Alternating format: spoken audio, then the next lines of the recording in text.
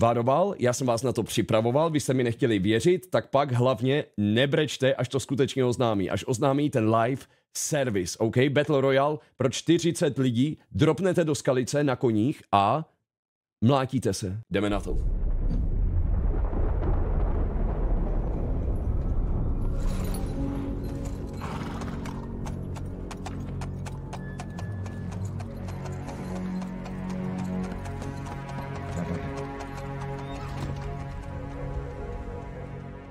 When it seems you're out of luck,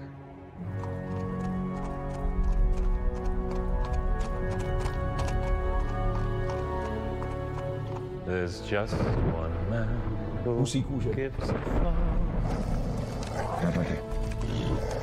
Zimomravky. A friend who'll never leave you stuck.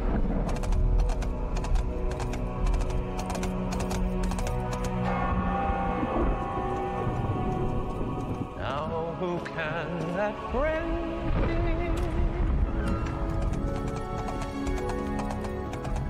Henry, our hero Henry.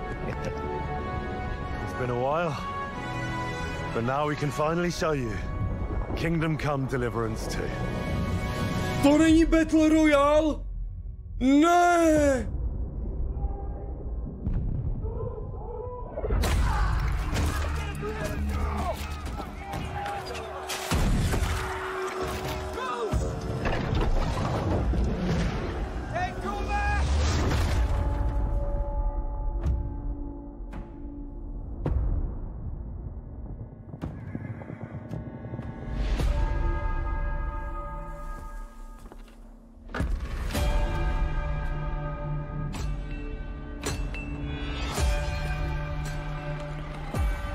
Už teď se těším, až to Vojta zahraje. I always dreamt of leaving this place.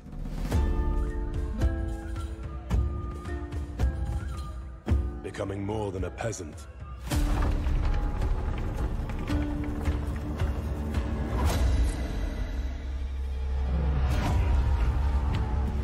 You know the trouble with an adventurous life? It can end before it gets started.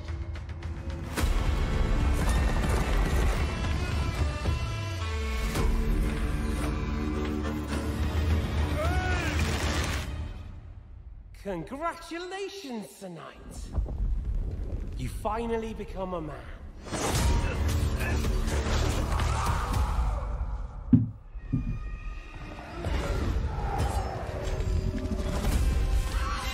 Wake up! Pull yourself together, Henry.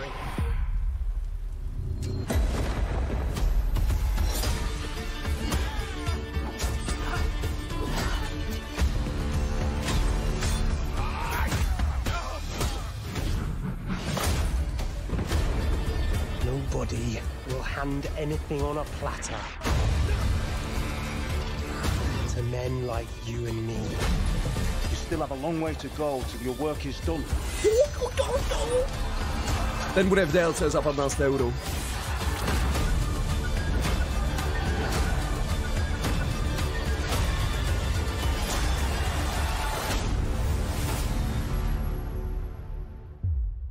O merciful God, be kind and protect us. Já jsem zapomněl vypnout prd, ty vole. Amen.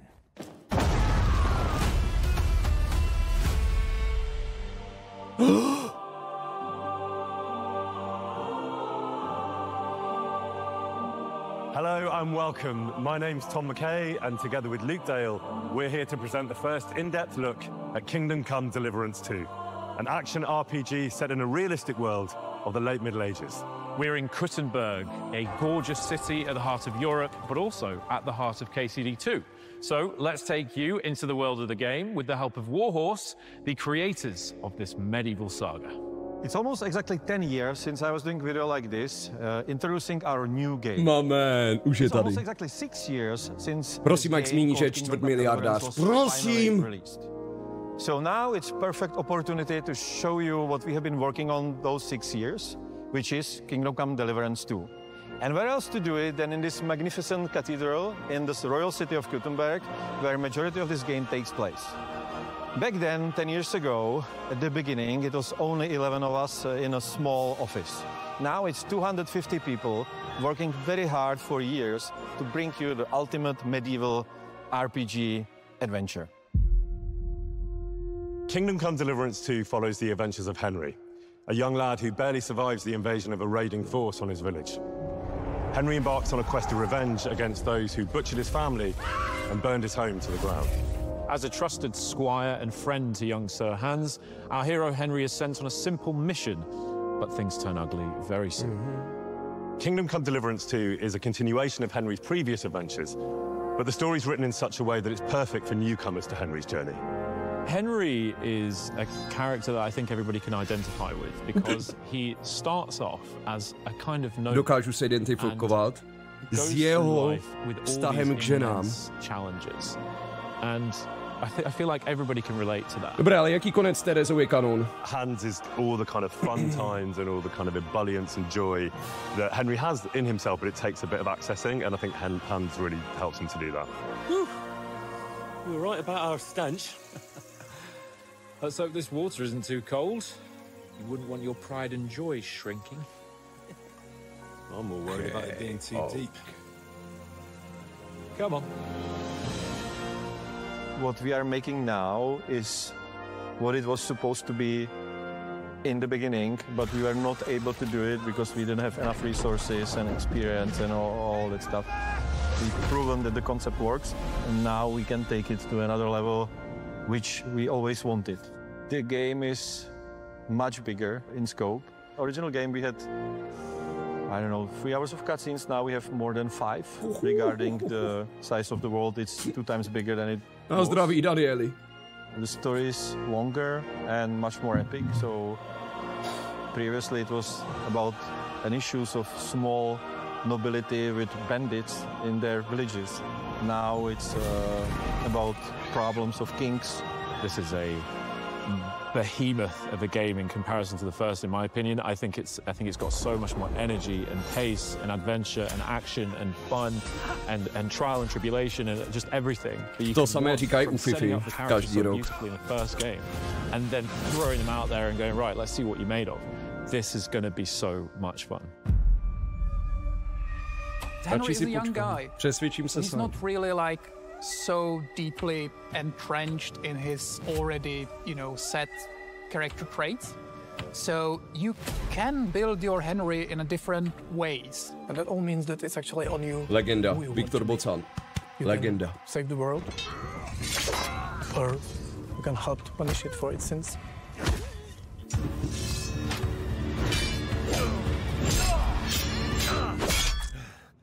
The combat is also historically accurate, but we don't want to do that for the historical reasons of something. We want to do that for the immersion, and we want you to feel the sword in your hand. We want you to feel threatened by the enemies on the battlefield. We want you to fight for your life. As far as missile weapons go, we added new type of weapon. We added crossbows. Also some early firearms. Nepoužiju tu kuši ani jednou. Kingdom Come feels like the good old school RPGs. It will always surprise you what you can and cannot do. You can be better in combat. You can be a sweet talking guy who talks his way out of problems. You can be a paranoid. You can be a thief. Už se ten Vojta vrátí. Anything you do will be recorded. People will remember it. If they saw you do that, to je cejchovač gamerů. Will react to that. For example, when you are, drunk and naked, people comment on that on the street, and now you can also reply. You can tell them, "Oh, I'm sorry," or you can tell them, omlouvat se, když jste na sračku, co ti jebe. Absolutně nerealistický. They will greet you differently. So try to make these little things collapse into like greater mosaic where your actions Kdo napsal nový roleplay? It will always surprise you what can be done in Kingdom Come. Prosím, jak tam je nový cameo.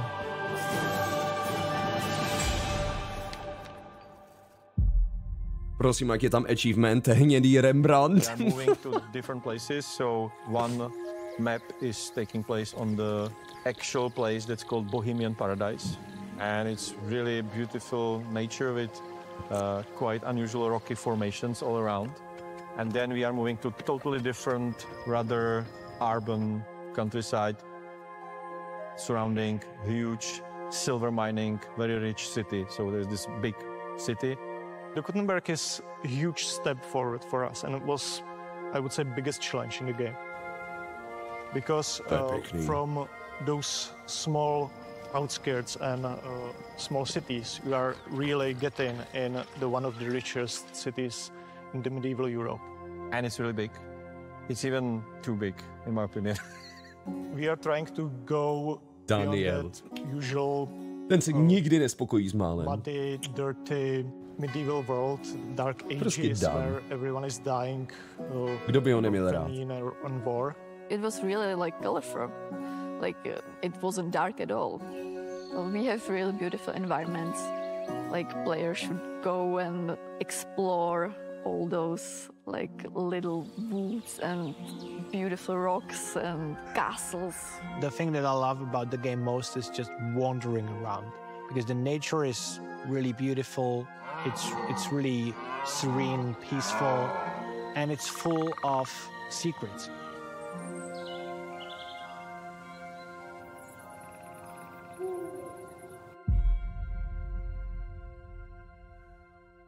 Music is a big part of the game.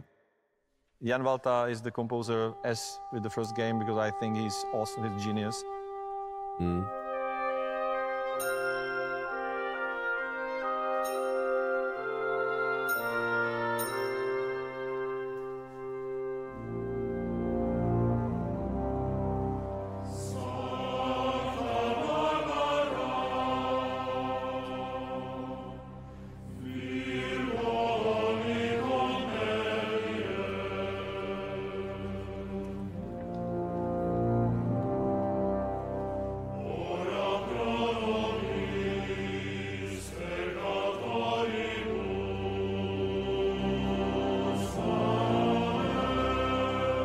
Zimou mravky.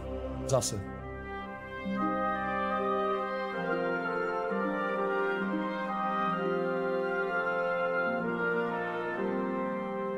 Vinyl předobjednán.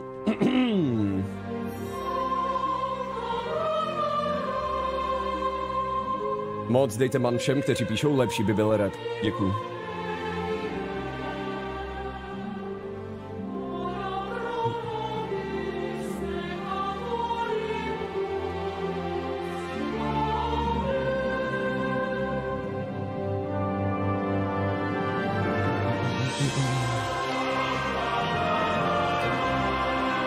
No dobře, ale který track bude hrát při další chlastačce s Bohutou?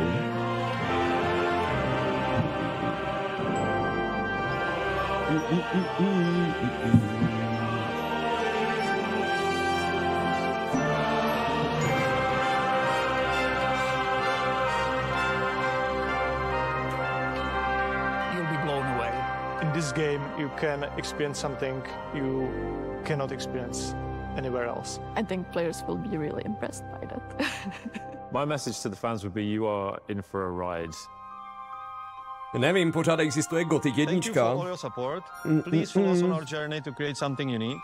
Kingdom Come Deliverance 2 will be released by the end of this year. See you in KCD 2. Let's go, kluci, vám to sluší. Co? Oh shit! Letos, oh my god. Tak to mě poser. Doslova tenhle rok. Wow. Co píšou lidi? 2024. Warhorse nám pěkně navařilo. Let's fucking go. Byl jsem tady. Bloody marvelous. Please not Epic exclusive. Where can I buy? Pog. Let's go. Pre-order. Ain't no way. Love you so much. Extrém mega se těším. Byl jsem zde. Vemte si moje peníze. Pane Vávra, můžeme očekávat český dubbing? OK, zatím nejlepší názor. Kurevský Kováč má jasno. Píčovina. To se bohužel... OK, to se nedočká. Tak tohle... Proč se... Tohle je depresivní. To se nedočkám.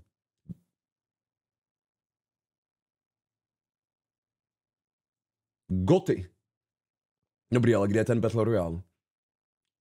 OK, Lopolo, doslova si u mě moderátor. Proč píšeš takový sračky?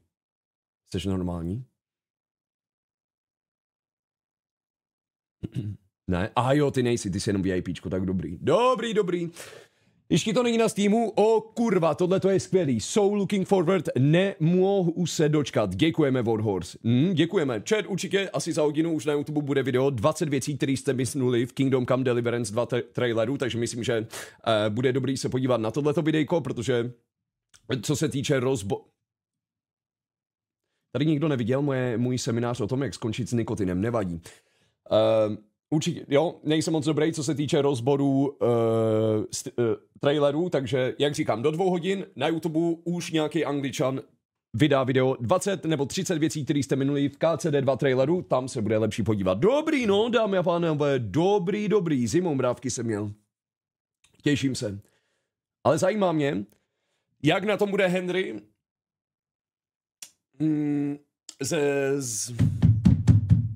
s kombat dovednostmi na začátku 2, víš? Protože jestli se zase budete učit všechno od začátku, nebo ale já vám říkám, jestli tam budou zase raposty a jestli už Henry bude umět na začátku 2 raposty, je hotovo. OK? Už se nemusím nic dalšího učit. 16 times the nature details, 2 times bigger than KCD1.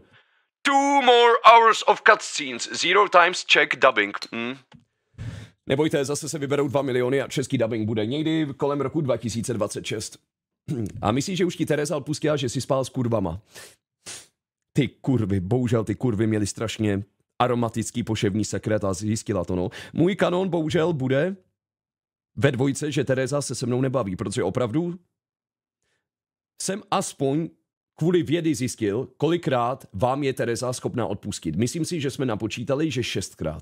Ale po 7 už na vás sere a už to nejde zachránit. KCD, the best game ever. Unbelievable. Kavau Music. Indian píše, že bude dubbing. Indian nic neví, prosím tě. Kde to píše Indian? Pošlete odkaz na ten sos od Indiana. Kingdom Come Deliverance vyjde na PlayStation 5, Xbox Series S, X a digitálně na PC v průběhu tohoto roku. A to nejenom v českém rozhraní, ale i s českým dubbing. Co?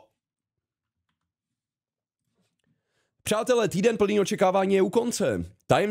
Tajemnými obrázky se podařilo českému studiu Warhorse pořádně rozvířit diskuzi a některé dokonce poplést. Výsledkem je ale to, co čekala většina, tedy pokračování úspěšného RPG titulu Kingdom Come Deliverance. Hra vyšla před 6 lety a prodala více než 6 milionů kopií. Pokračování příběhu Jindřicha z našich středověkých luhů a jahájů se jmenuje Kingdom Come Deliverance 2 Battle Royale a nadále půjde o akční RPG z pohledu první osoby. Zavede nás do prostředí chaosu občanské války v Čechách v 15. století. Navazuje tedy bezprostředně na první díl. Nahoře trailer s českými titulky. Tady pro vás máme detailní rozbor. Jste Jindřich ze Skalice. Obyčejný muž, který dělá neobyčejné věci. Zapletený do strhujícího příběhu pomsty, zrady a objevování, který se vydává na epickou cestu. Ve Warhorse připravili příběh blablabla. Co se soubojů týče, tak nadále je kladen důraz na autentické zpracování. To opravdu těch 5 milionů lidí, kteří to vzdali kvůli tomu, že byli absolutně marní v kombatu, to určitě moc rádi slyší. Abychom pocítili střed ocelí a nitěrný boj při napínavých bitvách, k dispozici bude řada autentických zbraní a bojových stylů, který vyhoví každému hráči. Pěšky, na koni nebo skrytě se můžete specializovat na elegantní ovládání meče, brutálně tupé zbraně nebo smrtící útoky z dálky. Dle slov vývojářů budou souboje přístupnější, ale nadále věrné. Od elegantního šermířství po smrtící střelné zbraně, jako jsou nově přidané kuše či rané zbraně na střelný prach. Kingdom Come Deliverance 2 vyjde v letošním roce na PC, jen digitálně, PlayStation 5 a Xbox Series X/S a dobrá zpráva na závěr. Dámy a pánové, budou nejen české titulky, ale i český dubbing! Tak to je crazy. To je insane.